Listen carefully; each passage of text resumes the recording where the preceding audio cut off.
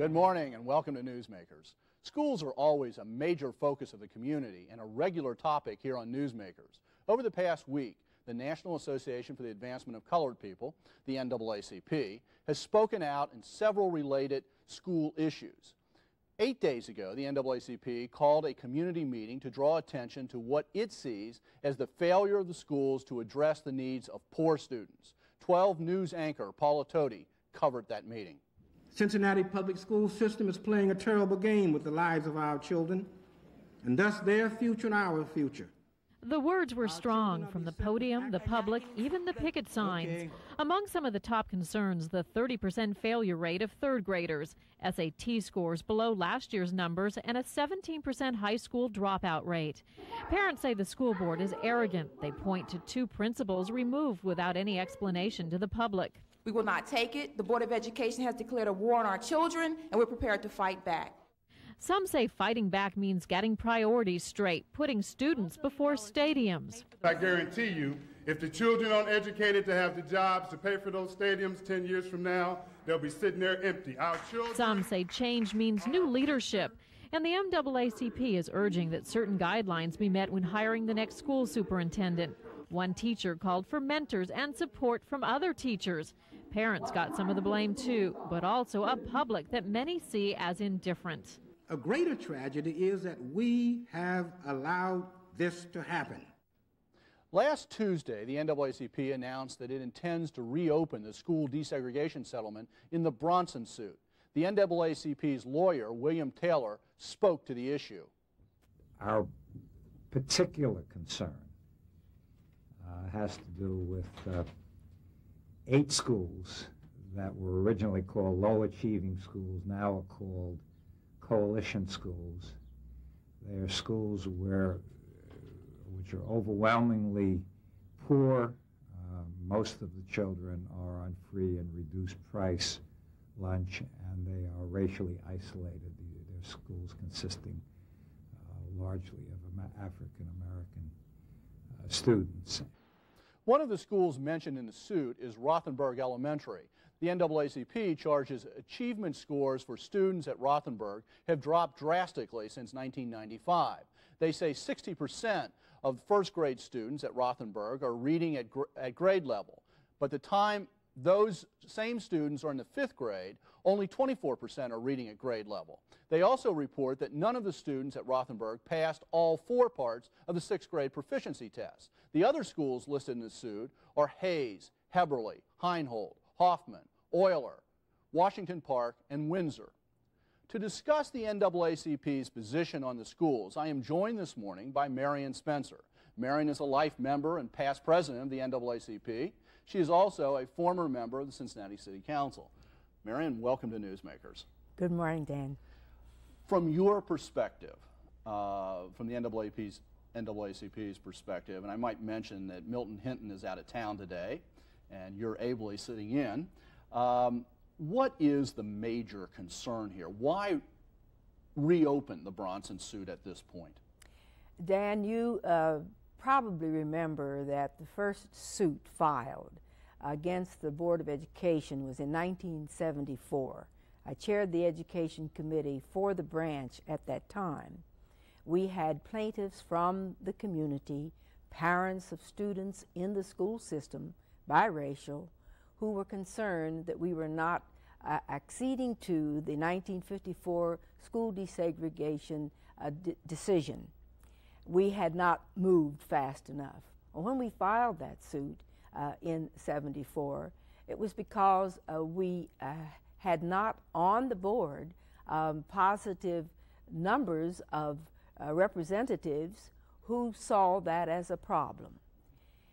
From '74 until '84, citizens worked, and the suit was, we were working with that suit. That's a period of 10 years. In '84, there was an agreement. It was called the Bronson suit because Mr. Bronson had his daughter in the school system. There was an agreement that we would go forward under certain stipulations. In '94, we amended that agreement. I'm saying this to you so that the public will understand this was not a Johnny-come-lately operation. It's been going on now for 24 years. We have been involved with 2 generations of students in this system. Well, given the length, is the issue in 1998 still the same as the issue in 1974? The concerns that children are not being educated are just as critical today as they were in 74, in my opinion. I think in a functioning democracy, we count on the public schools being the place in which the masses of our students are educated. This is not happening in Cincinnati. When we look at these major 8 schools that were finally left in the suit because they were the most, in the area of the lowest achievers in the total system. They still are. So the question of achievement and the failure to bring achievement up in these 8 schools is the issue in your mind, and therefore warrants reopening the suit. It warrants reopening the suit because we are losing students. I would think that the business community would be just as interested as we in this problem, because they do not have the student coming out who can meet their requirements in terms of their jobs. And I think if we are not making our students competitive in this highly technological world of ours today, we're not doing in the common schools our job. You know, I invited someone from the school system to be here today, and there were conflicts in schedule. But John Concannon, I interviewed him the other day.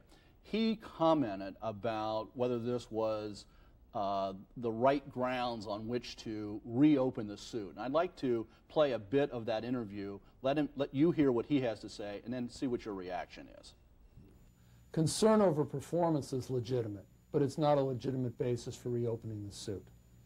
Achievement is the #1 concern. That is absolutely paramount with the district.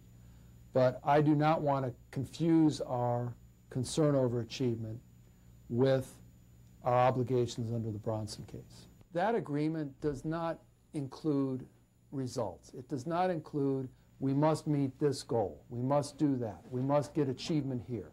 By agreement of the parties, what we did is we came up with numerous strategies, things we thought together would improve achievement. Our best guesses, and frankly, some pretty good things. We did some things like we agreed to appoint a full-time preschool administrator. Very clear. It didn't say the administrator must accomplish this. None of that. We did things like agree that we would put in these plus programs to do away with social promotion, which we agreed was not something we wanted to have happen.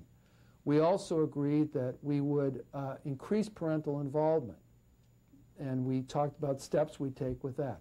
Some of these things were district-wide. Other things started in these 8 schools. Other things started in other schools. So to say that Section 2 of the agreement, improving education, centers only on the 8 CIS schools is just not true. Marion, what's your reaction to that? I think we change the ground rules every time we find our particular ox being gored. I think that children are in schools to be educated. If they're not being educated, preferably in racially inclusive settings, they're not being educated to function in a highly functioning democracy. So, but I think the question from Concannon's point of view is that that may be true. The question of achievement is something to be talked about. I think what he's saying is that the Bronson suit isn't the tool to get at that, though, that reopening the Bronson suit at this moment isn't the best way to get at these questions of achievement. I don't think the system is ever ready for a challenge. I say that because we have one board member who has been on board from the beginning of these debates. Who's that board member? That's Virginia Griffin. Right. That board member's position has been recalcitrant. Those new people coming in, and each time you get a new group, there is always a need to re-educate, have to deal with what is. They do not have to deal with what has not been done in the past. They deal with what is. And I can understand the frustration of an art hall, for example, as board president. But I do feel that they all are basically interested in how children are being educated in a public school system. The NAACP position was quality, integrated education. It has not changed. We believe that the best way to educate for a functioning democracy is in a qualitative, integrated situation. Let me raise this question. Why now? Why at this moment bring this issue back up? Why reopen the Bronson suit at this moment? Mr. Concannon knows that the time for looking at it was about to run out. It's a matter of timing. It's a matter of concern for that which has not been done, and the great recalcitrance which we have met at the board level in making these changes. I'd like to play one more clip of the tape of my interview with Mr. Concannon speaking to that same point about timing. Let's listen to that, please. The state superintendent is not finished with his assessment. Okay? The state superintendent has received a lot of information from us over a period of time. At the request of the plaintiffs, the state superintendent then asked for more information and got into more of an evaluation. That has to be completed. The state superintendent then does an assessment and makes recommendations. That is the last piece of this agreement. That completes every term of this agreement. That's all that's left for the plaintiffs to hang on to. We heard from the State Department that their assessment and recommendations are anticipated within 6 weeks. Is that it? Time's running out? As late as March of this year, the state superintendent's office had not received from the Cincinnati public school system information which it had requested. We have that in our own files. I think that there has not been timely accommodations of their requests. Let me raise another aspect of the timing question, and this is my observation, not Mr. Concannon's. I didn't talk to him about this at all. And that is, going along on another track is the process for selecting a new superintendent with Michael Brandt's resignation. Is this, and the meeting several weeks ago, the public meeting several weeks ago that the NAACP called, seemed to me had much more to do with that than it did with the Bronson suit. Is that also a reason to reopen the Bronson suit at this moment and basically try to get the NAACP into a position to have some greater influence on the selection of the next superintendent? I think the occurrence of the two things is simply coincidental. The timing of the Bronson suit, as I say, was about to run out. We would have lost our opportunity for asking the federal courts to take a second look at what had not been done here. I think the superintendency is operating on its own. It's a very long-term concern that many of us have had as to the capability of the current superintendent. Michael Brandt came in not really equipped for the job. And I think this is where what did he lack, and what would you like to see in the next superintendent? I think an educational background, a strong educational background, is extremely important. He came in with business support, but that did not mean he. But he'd also been a lifelong teacher, administrator, a school principal, right? The schools in which he had been an administrator had not done that well. I think that had a lot to do with his ability to administer on a district-wide basis. That he is leaving with a very nice stipend, I question. But I'm glad that he is going, because I think we have long since needed a different person at that level and a stronger person at that level. The changes that have occurred in the system have been majorly negative.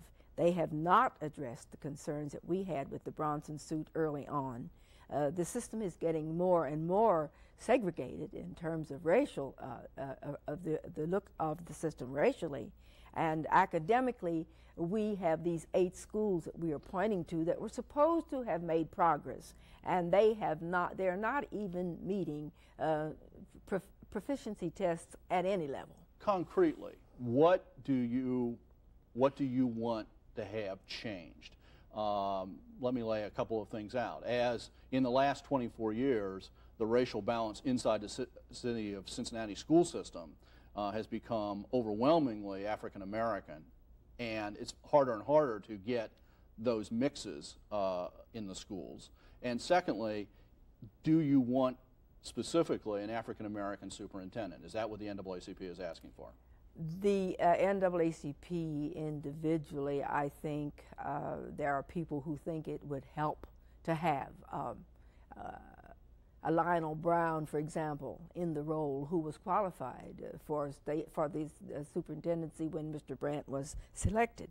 But I think because he now is working with the special problem children in Project Succeed, what we really need is a person with ability, and I don't think it has to do with color. I think that it has to do with sensitivity to the problems of the total district. Now, you know, we're looking at a city in which residency is no longer required for police or fire or teachers. We're looking at a city that is holding meetings on regionalism. But we're also looking at a city that in '74 was not able to go beyond its boundaries to have a quality integrated school system. We need a metropolitan look at our system. And I don't think we can do it within the boundaries of the district. We're almost out of time. Yes. Half a minute here.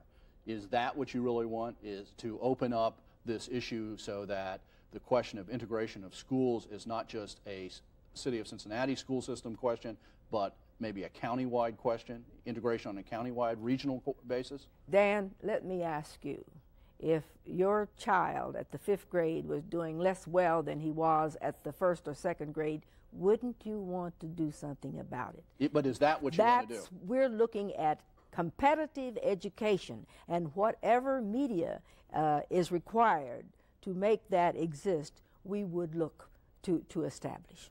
Well, thank you very much, and thank you for your frankness. Thank you.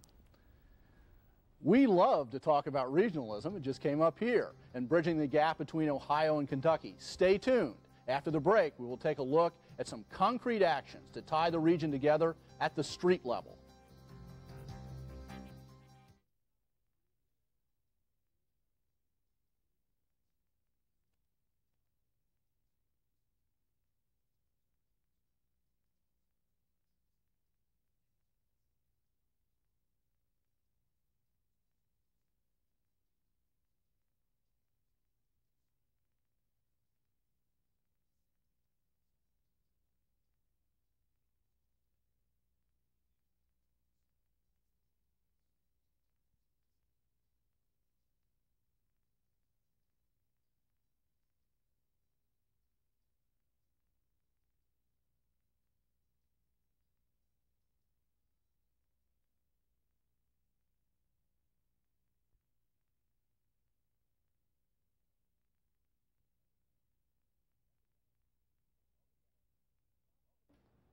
Welcome back.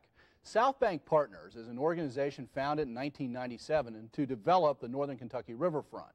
One very visible result of this partnership's effort will make its appearance this Tuesday on May the 6th to talk about the partnership and its goals. I am joined by 2 of its members. Laura Long is the Economic Development Director for the city of Newport, a city that is certainly staking a claim to not only leading the way in Northern Kentucky, but in the entire region, and Dan Lincoln, a Vice President with the Greater Cincinnati not Chamber of Commerce, but Convention and Visitors Bureau. Very good. Welcome to Newsmakers. And Laura, in your case, welcome back. Thank you, Dan.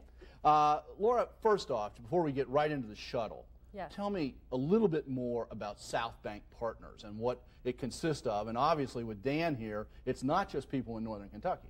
That's correct. It's actually it's a partnership effort with the business community and the cities, Bellevue, Covington, and Newport, working and interacting with the city of Cincinnati to really bring the forefront of our urban core together and really market it as a great attraction.